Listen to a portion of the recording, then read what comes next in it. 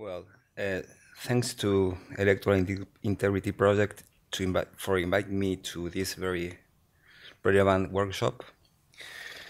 In this paper, I will try to show that the overestimation of vote intention in favor of Enrique Peña Nieto may be considered as an indirect measure of what I call vote induction. In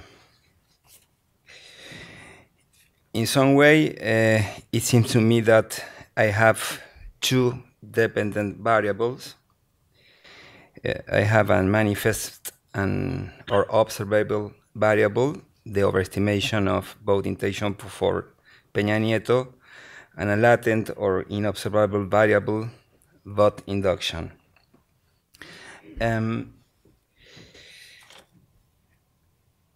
Recent and extensive protests about the electoral integrity of the 2012 president election in Mexico are well known.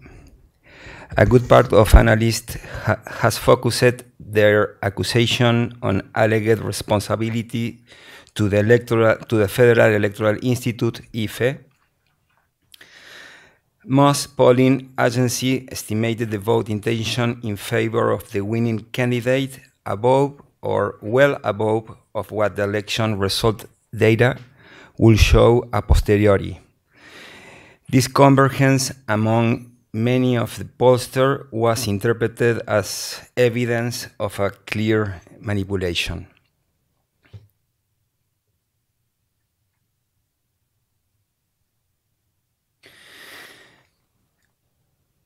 Most polling agencies estimate the vote intention in favor of. In a different manner to that argument, I claim in this paper that the overestimation of the vote intention for Peña Nieto was a consequence of a specific contextual effect and not of a pollster manipulative intention. Therefore, the purpose of this study is to assess the magnitude of Peña Nieto's overestimation of vote intention and its correlates during the 2012 election. To this end, this article compares data provided by the polling firms to EIP's final official result. With this data, I measure at state level the overestimation of the vote intention for Enrique Peña Nieto. This is the manifest dependent variable of the work. In this figure 1, bars blue show the overestimation of vote intention for Enrique Peña Nieto and the underestimation for the vote and the underestimation of vote intention for Andrés Manuel López Obrador.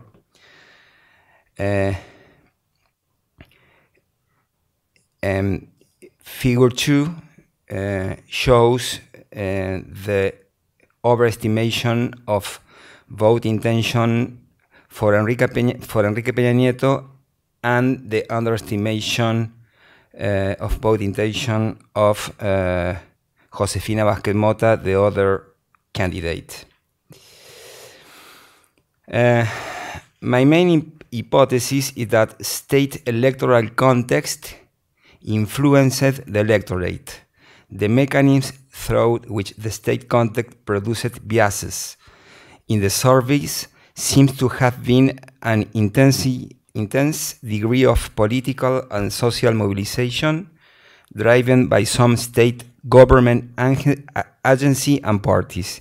This degree of mobilization would have generated a bandwagon effect. As it is well known, the bandwagon effect produced people policy endorsing the group response.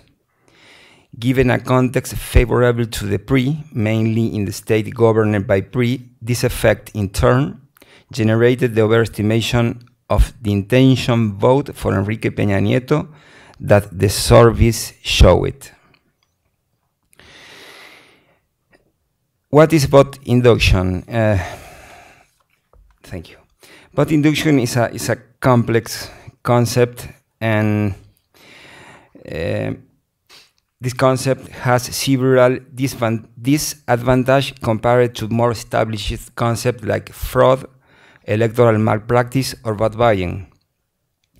The conceptual enterprise of this paper is to propose some guidelines that contribute to the conceptualization and measurement of the vague and opaque concept of vote induction. In this sense, vote induction is a type of electoral manipulation.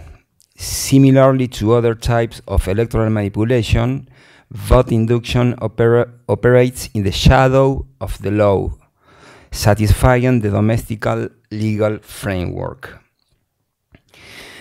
Vote induction involves the introduction of bias and that limit a rational, informed, and free vote of elector, whereas fraud involves the introduction of bias into the administration of election. Vote induction implies the openness to bias that affect the individual's electoral choice process. Vote induction may resemble vote buying. However, vote buying occurs when party and candidate promise or deliver material benefits selectively only to their supporter. Differently, vote induction is addressed to a specific group or communities, regardless of who are supporters and who are opponents. Once voters realize the supply of a public good by a public official or political party for the whole community, the community itself will become responsible for ensuring that everyone's vote for the superior candidate. This promise of a public good produced that leaders of the town or communities were mobilized to invite all community members to support the superior party or candidate. Such a message is transformed into a mandate that, in a climate of mutual monitoring, lead people to respond in the polls for the party that promises the benefits. My proposed working definition for vote induction refers to all deliberate strategy by election official or other electoral stakeholder to find and to take systematically biased electoral decision which distort the individual or collective will of the voter. Okay. The values of the dependent variable were calculated by subtracting the percent of vote obtained by Enrique Peña Nieto during the election day, the EIP final data from the voting intention declared in the polls on average by state. A state where the unit of analysis, there is available data for only 22 states of the 32 Mexican states. Following the literature on fraud, malpractice, and electoral manipulation in Mexico, the independent variable I used in this paper were municipal population size, municipal marginal levels, electoral competitiveness, state governed by the PRI, divided government, concurrent election at state level. Sorry, the difference between 2012 and 2011 in federal contribution per capita received by the state, and the difference between 2012 and 2011 in public debt in the state. These are three models that I designed.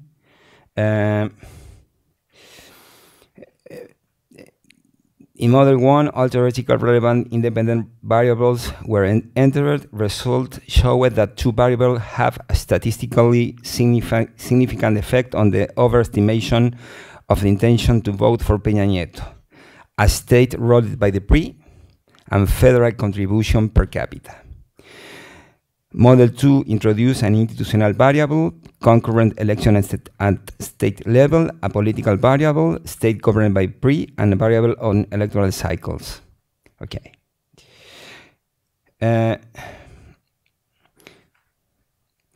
Finally, the Model 3 reveals that a state ruled by the PRI and that received major federal contribution per capita increased the overestimation of the intention to vote in a statistically significant manner. Final remark, results showed that two variables had a statistically significant effect on the overestimation of the intention to vote for Peña Nieto, a state ruled by the PRI, and federal contribution per capita. Surprisingly, other variables that had been shown to have large effect of vote buying at the individual level were not related to the dependent variable of this study. This is the case of municipal population size and municipal marginal level. Several of the hypotheses were tested at the aggregate level due to the unavailability of individual level data. They need to be tested at a larger stage of this work. Many of these hypotheses require not only survey data at individual level, but also experimental design data. Further research is needed. Thank you.